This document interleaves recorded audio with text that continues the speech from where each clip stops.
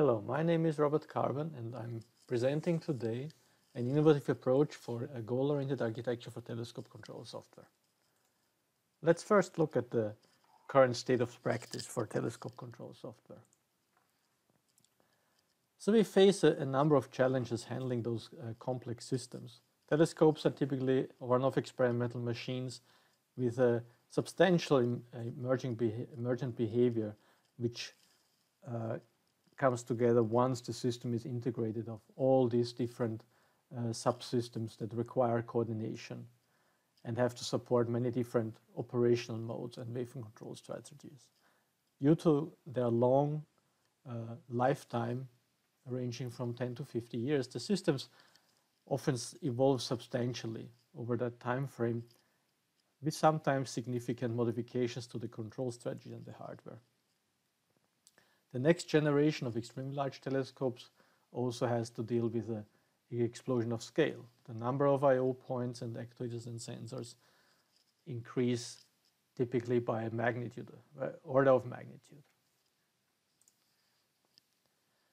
Due to that new scale, there is also an increased risk of component failures due to that scale. So the control strategy must be flexible and adaptable to deal with those failures and hardware and system reconfiguration. The humans in the loop, such as the operator, can get easily overwhelmed by the available information that is required to make the right operational decisions. On top of that, we have to deal with a multitude of interacting distributed control loops with hundreds of connections, and they often have implicit and explicit dependencies which have to be considered when modifications are required. And last but not least, it's quite difficult to tune those individual loops and then integrate them end to end so they work seamlessly together. So let's look at the goal-oriented and state-based architecture. The analogy we draw here is with Google Maps. So imagine you're driving a car and you have some destinations and deadlines. You have to plan a route to get from A to B, and you rely on gauges and your own senses to get from A to B. Now, by entering a destination into Google Maps, you actually formulate a requirement to get from A to B, and the route is planned based on the location and certain constraints, such as the traffic, road work, your actual location. And you receive, as a driver, you receive goals based on those constraints and the state of your environment. So Google Maps acts in that case as a goal planner, and the driver becomes a control system and the car a system under control. Subsequently, the driver tries to do the best to follow those directions by monitoring the environment and the car and also interacting with the car. The driver has to maintain the speed, has to observe the location, the fuel level, and all those elements are called state variables. Those are dynamic properties that change over time. Now, if the driver fails to achieve a goal, for example, misses a right turn on a traffic stop, Google Maps will act as a goal plan and reschedule the route and give the driver a new goal. And if you replace yourself with a robot, nothing really changes for a goal-oriented operation.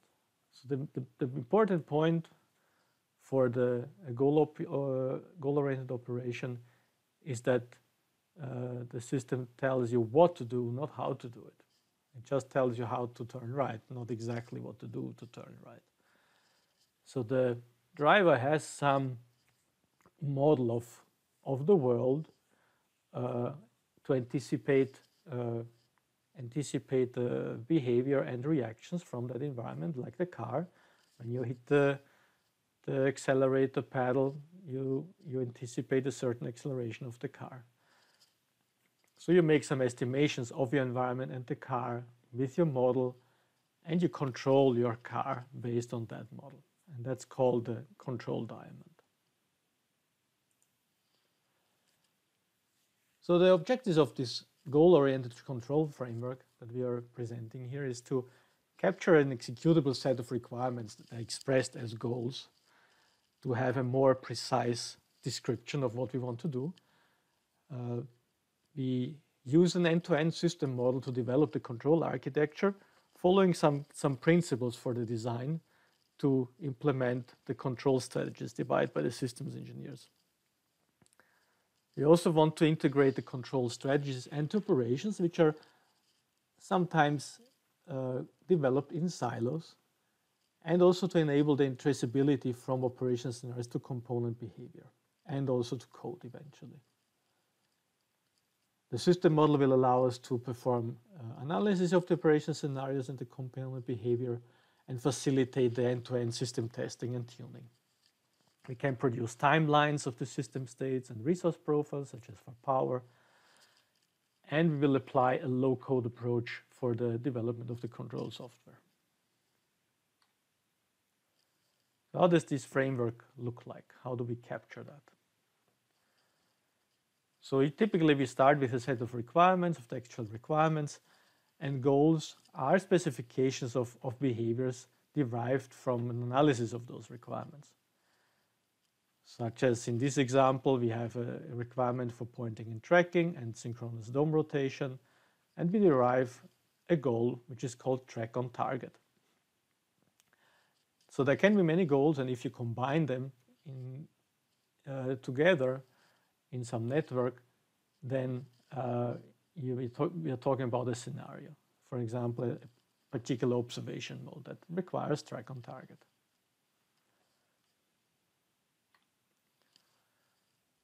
Now the goals are refined by so-called procedures. So procedures are kind of behavior depending on they're selected depending on some conditions. For example, if a certain accuracy is required for tracking on target, you can either choose blind tracking on target or to have a guided tracking on target. But the goal actually doesn't change. Only the specification of the goal changes for the planner. We still want to track, but sometimes with different accuracies or different specification. The how is left all to the control system. Now, in order to identify those goals, we have also to identify the so-called state variables. So the state variables are the relevant, describing the relevant physical states of the system that we need to control or that affect the control. So here's an example of the true telescope pointing on sky in Alt-A, so there is also typically a reference frame attached to it.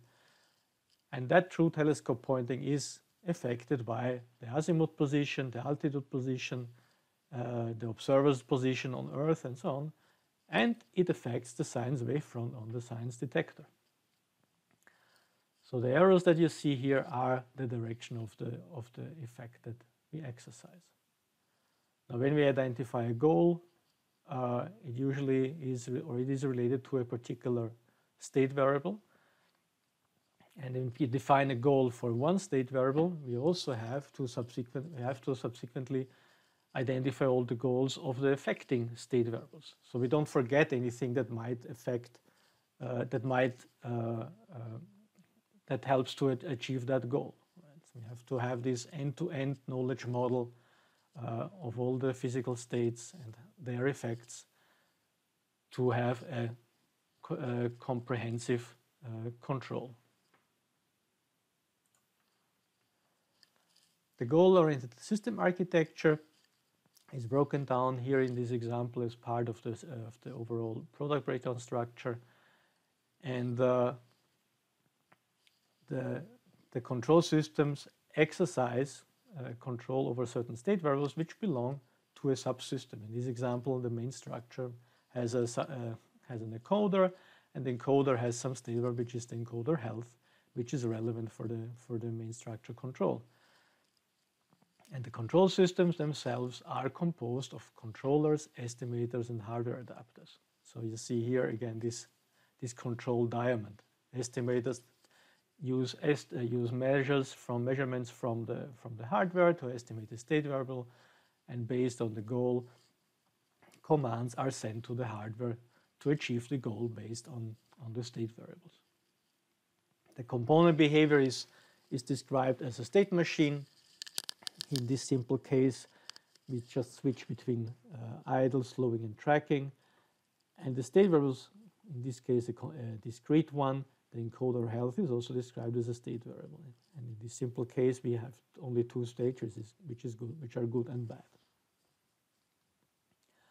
Now, having this description of the operational behavior in terms of goals and procedures and the component behavior, we can run system-level simulation to validate the requirements and generate such a sequence diagram that you see here, where events are injected, the encoder health state variable changes over time, and also the control system state machine changes over time.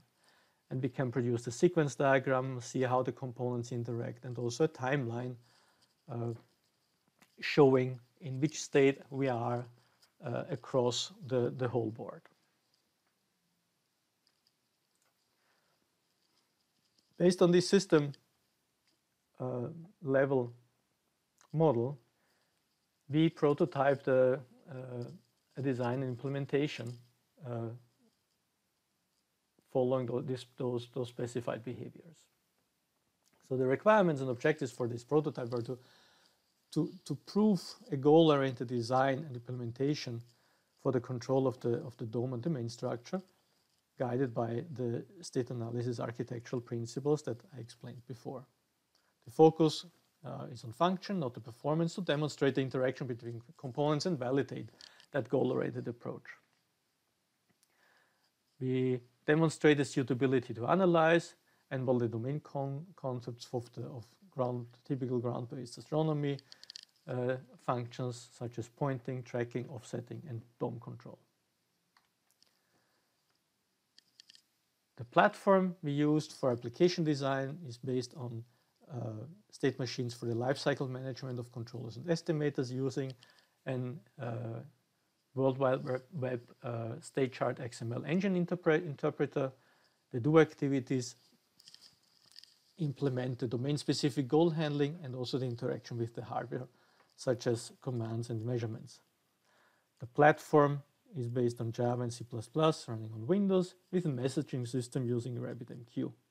SLALib is used for astronomical calculations, and the standard ESO access controller, which was generated from Simulink, is used to implement the azimuth and altitude control.